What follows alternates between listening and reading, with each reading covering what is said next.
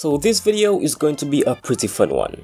If you haven't yet heard about it, the new movie Avengers Infinity War recently came out, and while fans all around the world have been raving about how much they love it, I have been analyzing the trailer and some of the stuff which we get to see in the movie itself, specifically Iron Man's new armor.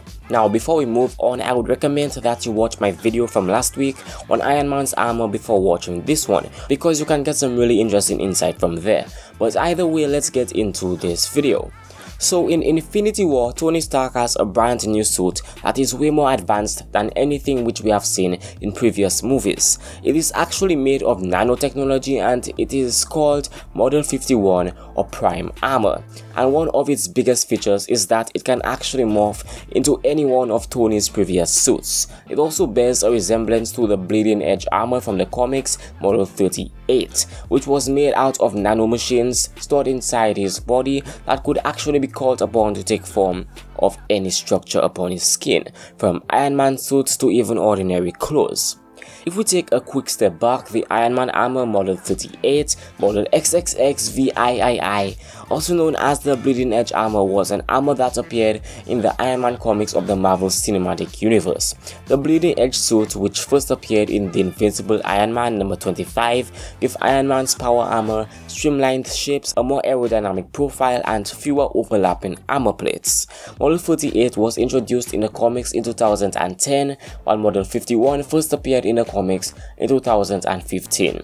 Both of these suits were invented by Tony himself, but it is possible that the Prime Armor in the movie will be designed or use technology designed by Black Panther's 16-year-old sister Shuri, who is the head of the Wakandan design group. Now, first of all, I'm going to say that I had to do some research about this since I'm not really the biggest Marvel bookworm, so most of the information here will be based on the comics and movies and also real life information that I found online. Unlike the previous versions of the Iron Man armor, Tony's new suit appears to be constructing itself from a fluid-like metallic material rather than in discrete panels of metal, machinery and circuitry similar to what we see in Iron Man 3. Exterior sections of the armor, those hot-welded portions, built out in a hexagonal pattern. We've seen similar tech to this back in Captain America Civil War when Tony was protecting himself against the Winter Soldier, a tiny bracelet-like gadget that changed its shape into a smaller part of Iron Man's suit.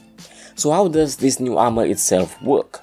Well, there's actually a pretty interesting explanation. A way of explaining it is that the nanites are controlled by Stark's mind and they all talk to each other, so they know exactly what they have to do and in what position they have to be in.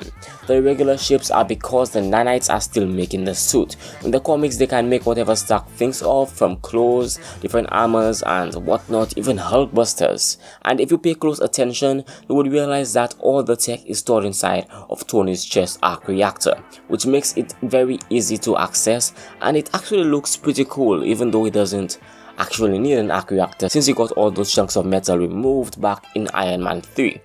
But that's it for today's video. It's pretty interesting seeing how far Tony's suit has come in terms of its evolutions, from a piece of scrap metal made in a cave all the way to a nanotechnology based suit.